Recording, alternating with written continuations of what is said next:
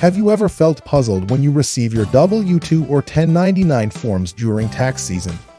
If so, you're definitely not alone. Welcome back to Amateur Money, where we make money, economy, and personal finance easy to understand. Today, we're tackling the W-2 and 1099 forms, two pillars of the U.S. tax system. We'll explain each form and how to use them correctly in your tax filing. Stick with us to unravel the mystery of these essential tax documents. And if you're keen on mastering your financial knowledge, don't forget to explore our other videos and subscribe for more insightful content. Understanding the W-2. Have you ever looked at your W-2 form and wondered, what does all this mean? Let's break it down. The W-2 form is sent to you by your employer. But why is it so important? Well, it details your earnings for the year, including your wages, tips, and other compensation. Now, let's talk taxes. The W-2 doesn't just show what you earned.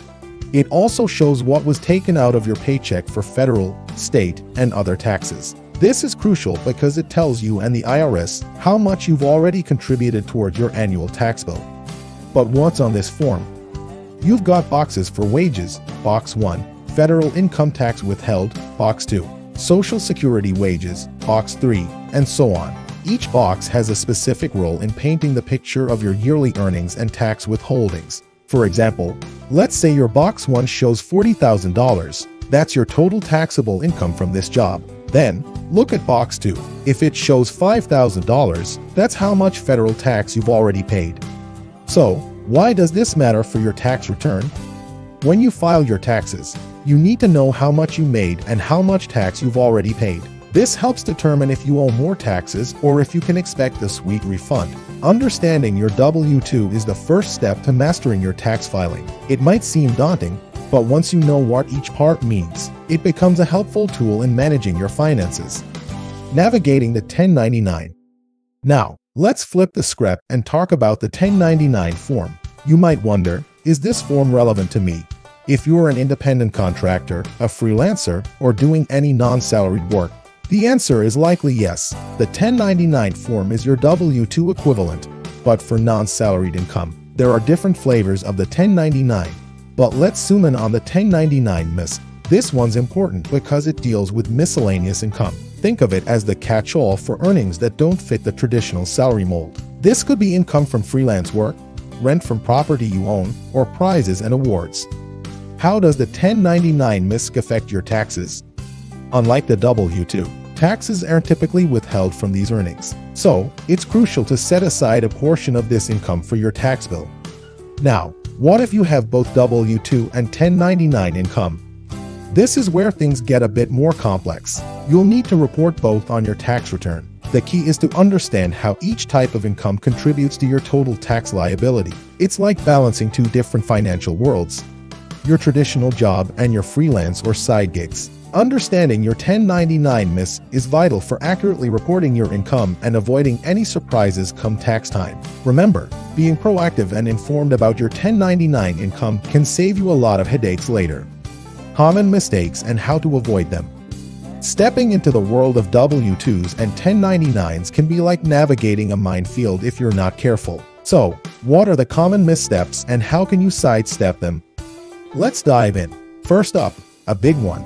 Not reporting all your income. You might think, do I need to report that small freelance gig?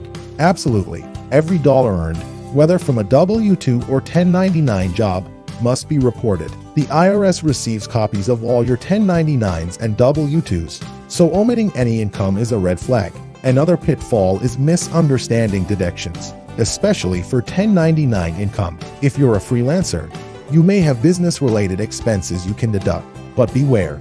Not everything you think is a business expense qualifies. Always check the IRS guidelines or consult a tax professional to ensure you're on the right track.